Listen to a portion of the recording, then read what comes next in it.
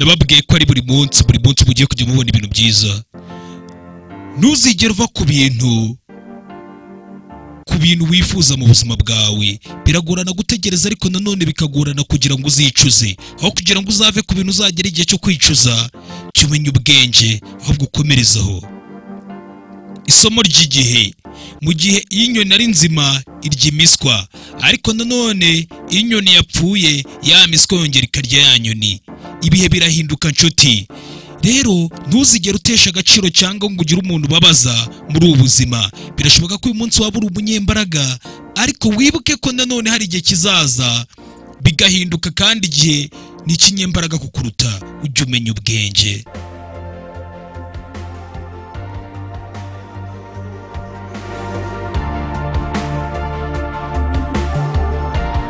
Intambwe 3 watera kugira ngo ugire ubuzima bwiza: ntuzigere wistressa ubwawe, ndetse wistressa wita ku bantu batakugiriye akamaro mu buzima bwawe, badakwiriye no kugira ngo witeho mu buzima bwawe. Niba hari abantu bagutesha umutwe, abo ngabo nta nubwo ukwiye kugirana ikibazo nabo, ugomba kubihora, ntukajye wistressa kuri abo bantu. Icya kabiri: ntuzigere ushyira ibyumviro byawe cyane ku kintu, kabone n'ubwo waba wabikoze ukabishyiraho ibyiyumviro byawe ku kintu cyane, bizarangira ubabaye. Icya gatatu: uzige kubaho ubuzima bwawe udahangayitse, kuko Imana niyo izajya ikukuriraho ibyo bintu byose biguhangayikisha. Wowe yizere, ugira icyizere gusa cyonyine. Umunyabwenge rimwe yaravuze ati ngo ntuzigere ugira ubwoba bwo kongera gutangira indi nshuro ikurikiraho, kuko birashoboka ko iyi nshuro atari inshuro ya nyuma, cyangwa se atari n'inshuro ya mbere ugiye guhera ku busa, kuko uyu munsi noneho ugiye gutangirira ku isomo wari warafashe mbere, experience ya mbere wahuye nayo. Ndakeka iyi course ntabwo ari ubwa mbere nkibabwiye. Ntuzigere utinya kongera gutangira, kubera ko mbere biwigeze utangira bikanga. Bwa mbere warize, bwa kabiri komerezaho. Umunsi uziga kugira ngo ubashe kwihimbira ibikunezeza n'ibyishimo byawe, nta muntu uzabasha kubikwambura. Mu gihe nawe uzi kwihimbira ibikunezeza, cyumenya ubwenge. Icyubahiro ni umwe mu mutungo udasanzwe umuntu akwiye kugira. Biba bimeze nk'igishoro, iyo ugihereje abandi nawe kikuzanira inyungu.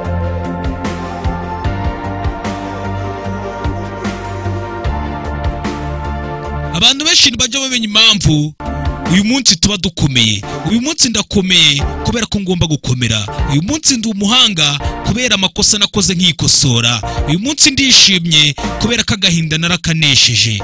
Ubu namaze kumenya ko ndi umunyabwenge kubera ko nize byinshi muri ubu buzima.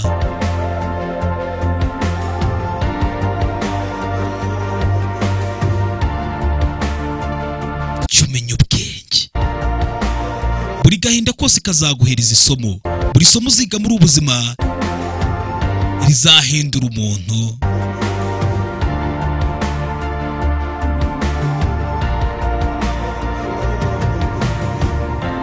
Uzajya ushishikariza abandi bantu, kuko isi nira ushishikariza abandi bantu batera imbaraga, ubashishikarize gukora ibintu kandi batera imbaraga mu buryo bwiza, kuko isi irimo abantu benshi bazi kunenga abantu no kunenga ibintu babacanege.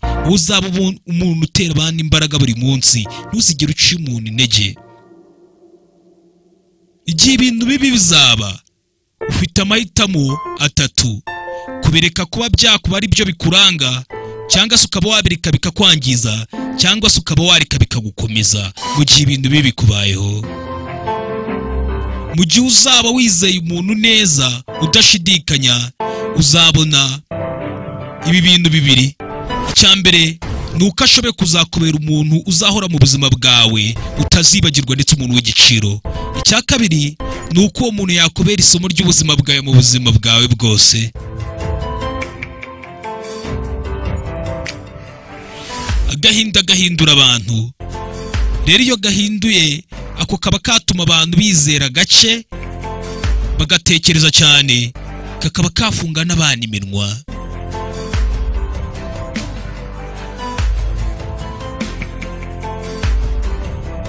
Ntuzigere ucira umuntu urubanza. Nta muntu byorohera. Buri muntu wese agira ibibazo burya. Ntiwamenya ibyo umuntu ari gucamo bitewe n'ukuntu uri kumureba. birashoboka ko waba uri gutangira gucira umuntu urubanza unenga avuga amagambo menshi, ariko burya buri muntu wese afite urugamba rwe ahangana narwo. Ntuzabyibagirwe. Igihe ubuzima buzaba bukomeye, igihe ibintu byose bizaba bihindutse bibi, uzajya wibuka ko burya n'akanyamasyo kaba gakwiye kurangiza irushanwa ryako, kuko katajya kava ku izima birangira gatsinze.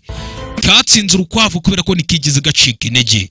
Byari biri mu rugamba birimo bihangana, urukwavu rugasuzugura birangira gatsinze. Nawe ntuzigere uva ku bintu kuko ibyo byabaye bityo. Hari uburyo bubiri bwo kwishima. Ni uguhindura situwasiyo urimo, cyangwa se ugahindura imitekerereze yawe kuri iyo situwasiyo urimo. Urwango ni ikintu kiremera.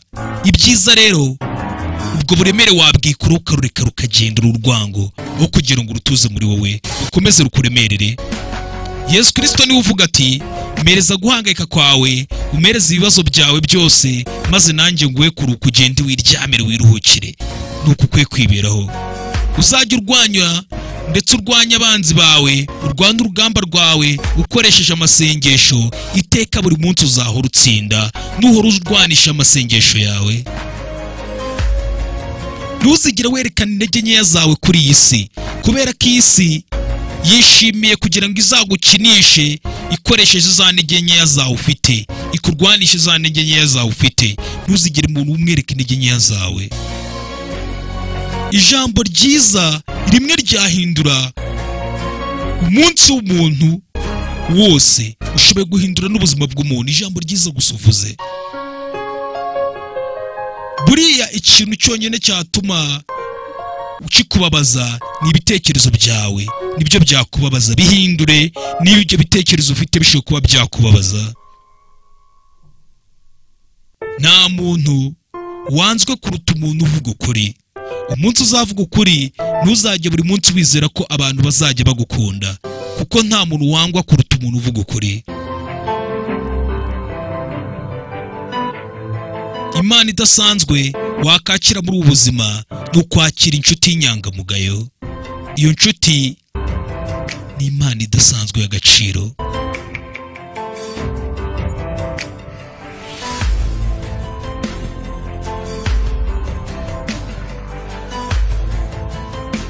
Bibutsa gukora subscribe kugira dukomeze turebere utundi twinshi, inspirational video, inspirational quotes ni buri munsi.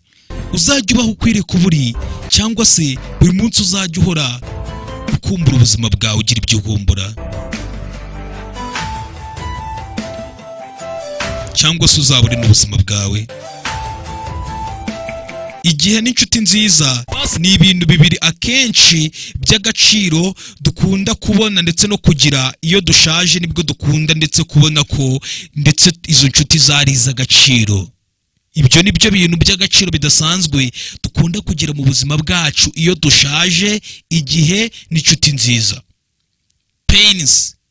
Pains ni agahinda, ariko ubisobanuye kimwe ni positive attitude in negative situation. Iki gihe ngo ni imyitwarire myiza mu gihe kibi. Ntabwo nizera amagambo abantu bambwira, ahubwo nizera ibikorwa abantu bambwira. Nawe muri ubu buzima ntuzigere ushukwa n'umuntu n'amagambo akubwira utarareba ibikorwa bye. Uzajye wizera ibikorwa kuruta amagambo, kuko umuntu ashobora kukubwira ko ashoboye iki kintu nyamara mu by'ukuri ari ukukubeshya. Ubuzima ni sikire y'ibyishimo.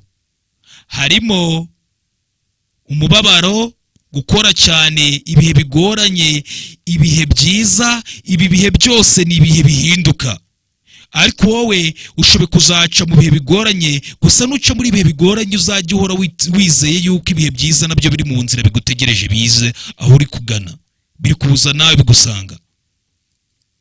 Mu buzima bwose uzajya ukora ikintu cyose ufite umutima mwiza. Ntuzajye witegura ko hari ikindi kintu uzabona. Nuramuka ubikoje gutya mu buzima bwawe nta munsi uzigera uraburiza. Niba ushaka gukomera muri iyi si, uzige kwishima uri wenyine, atari ubwigunge, kuko ubwigunge nabwo bwaguteza urupfu. Gusa ibyiza uzabanze umenye neza ko ubwawe wihagije, kandi umenye ko nanone kwishima wenyine nabwo bishoboka. Ntuzigere wibagirwa umuntu wakwirengagije igihe wari umukeneye, kandi nanone ntuzigere wibagirwa umuntu wagufashije mbere yuko unamusaba ubwo bufasha, kuko abantu barahari ndetse ni benshi. Jya umenya ubwenge. Uzizengurutse ubwawe abantu, inshuti zawe zikwifuriza kukubona wishimye. Umuntu wese ukwifuriza kukubona wishimye ntuzamurike, azagume iruhande rwawe. Ibitekerezo bibi bizakwangiza, ariko wowe icyo usabwa uzahore buri munsi ufite ibitekerezo byiza n'imyitwarire myiza.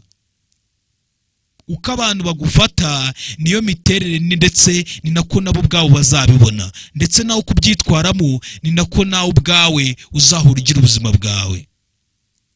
Uzaba umuntu mwiza, ntuzigere wangiza umwanya wawe kugira ngo ugaragaze yuko uri umuntu mwiza. Gutekereza cyane byagutera ibibazo. Mu bintu bya mbere ukwiye kwirinda, nunagira ibibazo uzajye wirinda gutekereza cyane, uzajye ushaka ikintu kiguhuza ndetse ubashe gukemura ibibazo byawe utuje. Ujye uhunga ba bantu b'abacanege bahora bafite buri kibazo, buri uko igisubizo kije bakagira ikibazo. Niba ufite umuryango ugukunda, inshuti nkeya zikubaha namwe mukundana, ukaba ufite ibiryo ku meza yawe ndetse ufite n'inzu uri kubamo, bivuze ngo uri umukire kuruta uko ubitekereza. Niba uyu munsi ufite ibyo bintu nkubwiye, niba buri munsi utekereza ko uhora uri mukuri, nta kintu na kimwe uzigera wigera muri ubu buzima turimo. Ntuzigere wihorera, ahubwo uzareke igeno ariryo rizagukorera ku kazi kose. Abaguhemukiye bose bazageraho babona ibibakwiriye. Abanyantege nkeya iteka bahora bifuza guhora. Abanyembaraga bagakunda kubabarira. Abanyabwenge kurushaho bakabyirengagiza.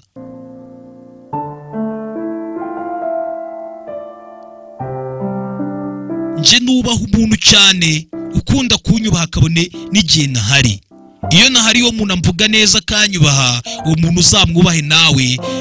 Ni umuntu w'ingenzi, umuntu ubasha kukuvuganira udahari akabasha kukubaha, uwo niwe muntu, niwe nshuti nzima. Kugira impuhwe nirwo rurimi n'abamugaye mu buryo bwo kutareba, abafite ubumuga bwo kutabona babasha kubona. Impuhwe nirwo rurimi abamugaye babasha kumva, abamugaye mu buryo bwo kutareba babasha kubyumva, ndetse n'abapfuye amatwi navuga abamugaye mu buryo bwo kutumva, nirwo rurimi babasha kumva. Impuhwe rero nta rurimi rutabasha, nta muntu n'umwe kuri isi wakereka impuhwe ntabashe kuzibona, akabona nubwo afite amaso cyangwa se atumva. Iyo umugiriye impuhwe ni ibintu amenya kandi akamenya, akanumva, akanabona. Gufashanya, muzajya mufashanya muterana imbere ho kugira ngo mube muri kumwe muri guhangana mwangizanya. Guceceka no guseka ni ibikoresho bibiri by'ibinyembaraga. Guseka nibwo buryo bwo gukemura ibibazo byinshi, ariko guceceka nibwo buryo bwo kwirinda nanone ibibazo byinshi. Ibyo bikoresho bibiri ni ibinyembaraga uzabikoreshe. Buri munsi uzajya uhora ukora ibintu byiza utitaye ku byo abandi bavuga. Ni wowe ntabwo ari bo. Kandi nawe umuntu ukunda kuba wahura n'ingaruka, mbere na mbere ukwiye kujya ukora ibintu byiza utitaye ku wakubwira ibyo wakora ibyo ari byo byose. Ntabwo ari buri umwe wese ubasha gusimburwa. Uzitondere kuri abo bantu uri kubabaza. Birashoboka ko abo bantu uri kubabaza badasimburwa. Haveho rero, sigaho utazigera ubabaza umuntu, kuko umuntu ntasimbuzwa. Buri munsi uzajya uhora uvuga uko yiyumva. Ntuzigere usabira imbabazi kuko uvugisha ukuri, kuko utajya ubeshya uca ku ruhande.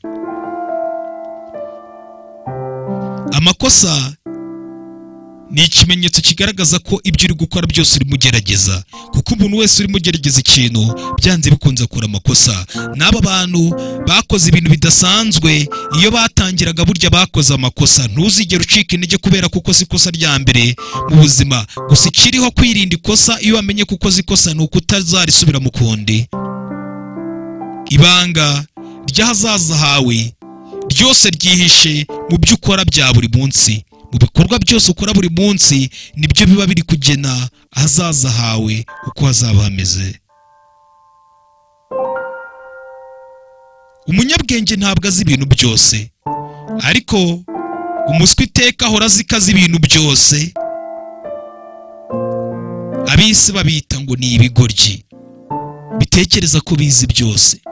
Isori sintukanye, niko abisi babita. Kugwa hasi ni kimwe mu bice by'ubuzima, ariko guhaguruka nibyo bita kubaho. Buri ko ubuzima bwagutura hasi kose, ubugabo bwawe ndetse n'ubutwari bwawe buzagaragara igihe uzaba uhagurutse. Uzafungura akanwa kawe mu gihe ubona koko ibyo ugiye kuvuga ari byiza kuruta uko ari buceceke. Jya umenya ubwenge.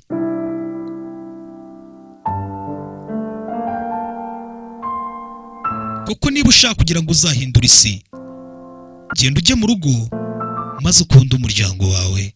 Ntukunde umuryango wawe, n'isi uzaba uri kuyikunda.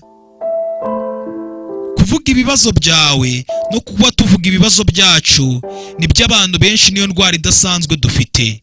Reka uwo muco tuwuvaneho, ahubwo uvuga ibintu bikunezeza, aribyo uzajya ubwira abantu kuruta uko wajya uhora ubwira abantu ibibazo byawe. Erega ntabwo abantu bose baba bafite umuti mu rugo, ahubwo icyo baba bafite ni umunyu. Nta kindi kintu bakubwira rero uretse kugusongamo no kukongeramo umunyu mu byo wari uri kuvuga mu gihe warangije kubabwira ibibazo byawe. Ujye umenya ubwenge, umenye kwirinda.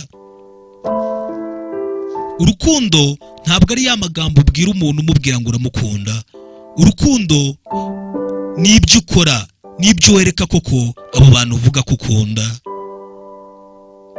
Ibyishimo ntabwo bigendera ku by'ibintu ufite uyu munsi kuriwe, oya. Ibyishimo bigendera ku byo utekereza, kuko nibyo bigaragaza, ni nabyo bishoboye kunezeza umubiri wawe. Buriya kimwe mu bintu bidasanzwe utamenya, buriya kwishima ni igihe wanyuzwe n'ibyo ufite.